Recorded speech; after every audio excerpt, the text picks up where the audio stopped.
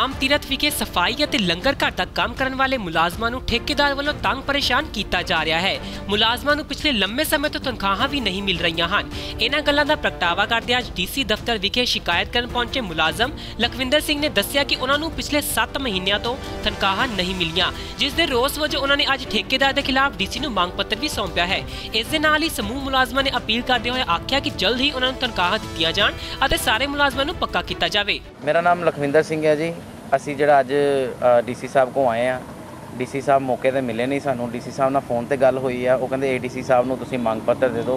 ये जी इन्नी जनता आई जी है वाल्मीकि समाज के सफाई कर्मचारी तो रसोई का काम करते हैं लंगर हाल में, उत्थे दे ठेकेदार ने पिछले 6 महीनों तो इन्हों कोई तनख्वाह नहीं दी।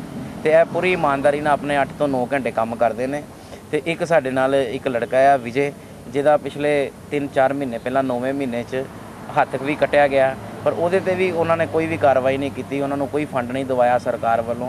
असी चाहते हैं कि तो इन्हों तनख्वाहां मिलियां जान जिहड़ियां इन्हां दियां 6 महीने तो रुकियां, तो यह सारे कर्मचारियों को पक्का किया जाए।